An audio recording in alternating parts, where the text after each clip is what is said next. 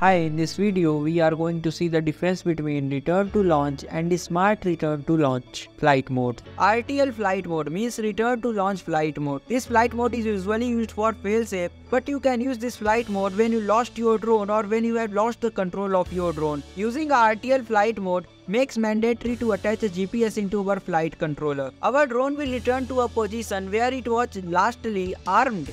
Means when you have armed your drone and had a takeoff, there it will return back. In the RTL flight mode, there is a RTL altitude we need to set in a mission planner software that I will show you in this video when I will take you to my laptop screen. This RTL altitude is a minimum altitude which drone have to maintain before beginning its way to a returning position. So if drone is higher than a RTL altitude, it will start moving back to its home position from that altitude only. If the drone is in a lower altitude than a RTL altitude, it will first take off to a RTL altitude and then it will start its way back to a home. Open your mission planner software, connect it to a flight controller, then go to the configuration and standard parameters. Then find the RTL settings by clicking in the find option and type RTL. You will get to know about all these settings here. This RTL altitude I have already explained to you. You can adjust the RTL altitude here. It can be a maximum of 3 kilometers. In the RTL final altitude, you can set your final altitude. If you will set it to a 0, your drone will land.